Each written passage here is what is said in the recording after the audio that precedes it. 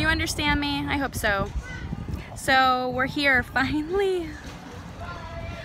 I discovered that I have a little bit of road rage, and so I guess my advice and my encouragement today for myself mostly is to remember that there are people that they're actually not out to sabotage your trip. They're not out to sabotage your experience on the road. Maybe some of them do to an extent, because I swear they do.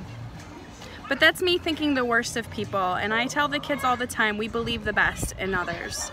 Because even if we assume the best about them, right? Even if they try to offend us, even if they try with all their might to make our lives miserable, isn't it better just to assume the best? I mean, it's really a choice to be offended. And so on the road, I need to remember that just as much as any place else, if not more so. Because I'll tell you, I'm assuming you feel the same way, and likewise almost every other driver in America and in the country and in the world, is that we're the only ones who know how to drive. What's wrong with you other people, right?